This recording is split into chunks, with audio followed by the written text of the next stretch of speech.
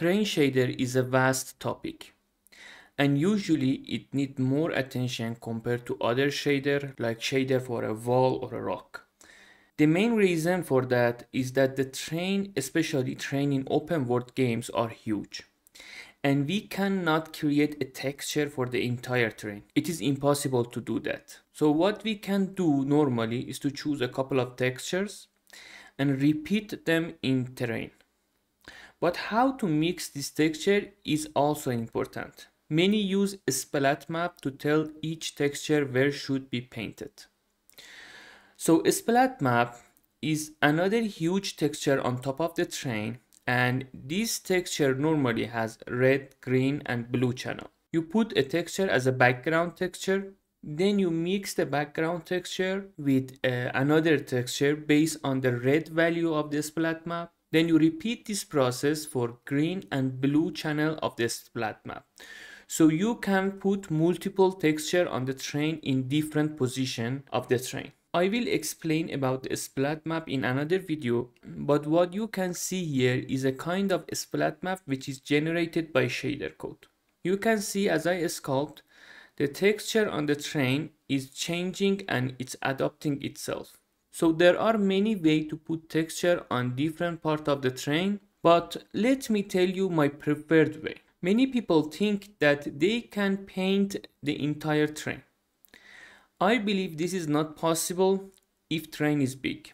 And if you do that, at last it even not look good. So I believe that we cannot create a good mixture of the textures with painting. I will use texture painting for something special.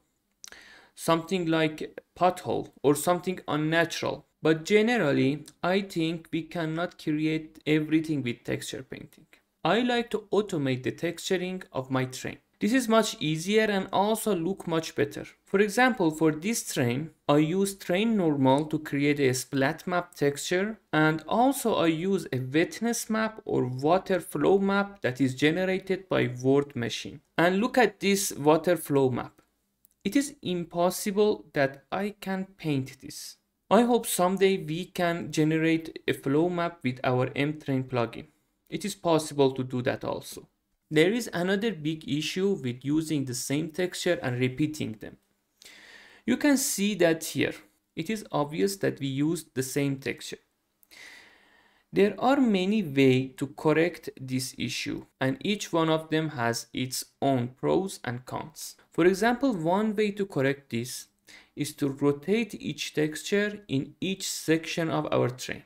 And let me tell you this. There are many game engine and many plugins which they automatically apply a non-repeating algorithm in their shader code. It means you create a terrain, you put a texture on that, and it's look good. But I won't apply a default non-repeating shader in my plugin. I have various reasons for that. One reason is you should learn how to write shader for terrain, and if you write your shader by yourself, you can modify that based on your need.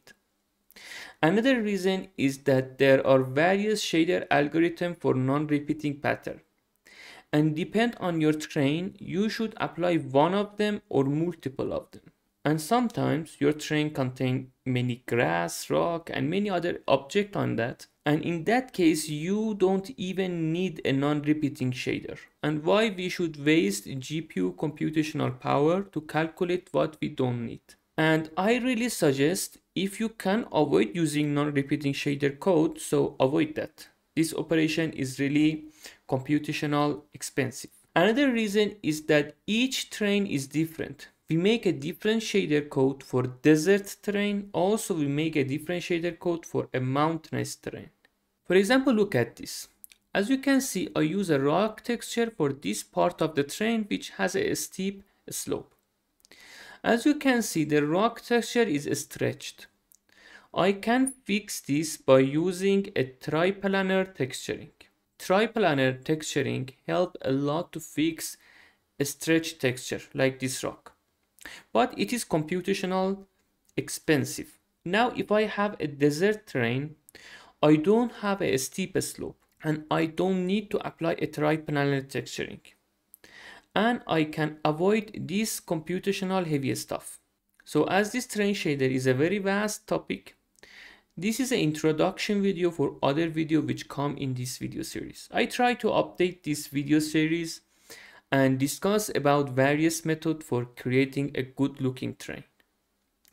Up to this point, I concentrate on the train mesh itself, but as the train is more ready than before, I have more free time to create a train shader and play with this topic. But at the same time, I should fix and add a lot of things to train too. So tell me your idea about all of this stuff. And till the next video, have a good time.